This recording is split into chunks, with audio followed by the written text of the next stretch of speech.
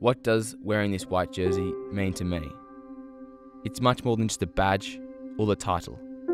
It's a brotherhood, a pact. Not only with the team, but also with the entire college and all players that have worn the black and white before me, and all those to come. There is no secret to how we train, no supplement, no shortcut, no easy way out, just hard work. We base our training around the basic foundations of rugby and build from there, putting in the hours and effort to see the results that we own. It is this effort and dedication that drives our growth and development.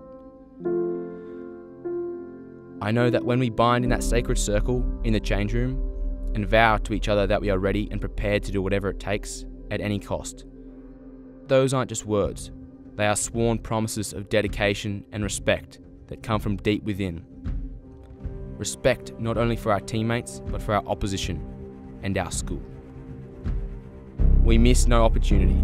We capitalise on every advantage. We strive for efficiency and accuracy in everything we do. When we face adversities that challenge and test us, we are resilient. We keep calm and trust in our training and our preparation to lead us to achieving our goal. We play by a set of standards, a code. It's these small things that bind us as one. We make no compromises. We are ruthless and relentless in everything we do out on that field. When playing, make no mistake, we are there to win. However, it's not all about winning or seeing how many points we can stack against our opposition.